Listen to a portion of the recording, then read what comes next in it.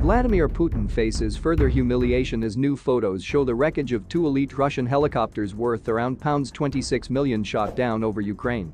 The Kyiv Independent reports that the Ukrainian Air Force also shot down a Ka-52 Alligator attack helicopter. According to Ukrainian telegram channel Operativny ZSU, the Ka-52 is valued at £million. According to the military blog www.militaritode.com, the Mi-82 is worth around £14.6 million. Russian helicopters have proven vulnerable to the relatively cheap man-portable air defense missiles, or MAMPADS, used by the Ukrainian armed forces. Human carrying surface-to-air missile systems have been largely provided by NATO and have given Ukrainian soldiers an advantage over the overwhelmingly larger Russian Air Force.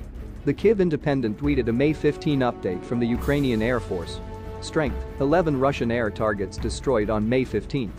The Ukrainian Air Force said that the anti-aircraft missiles shot down 2 cruise missiles, 3 ORLAN-10 UAVs and 1 Ka-52 helicopter. Ukrainian Air Defense also shot down 1 Mi-28 helicopter and 4 ORLAN-10 UAVs. According to the Ukrainian military, an estimated 165 Russian helicopters and 200 planes have been shot down over Ukraine since the start of the war, in addition to more than 400 unmanned aerial vehicles, UAVs.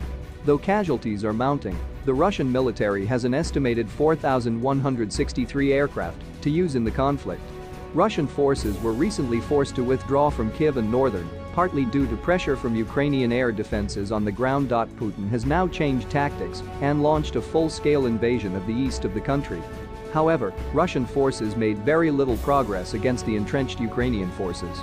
Cross a river in the Donbas region.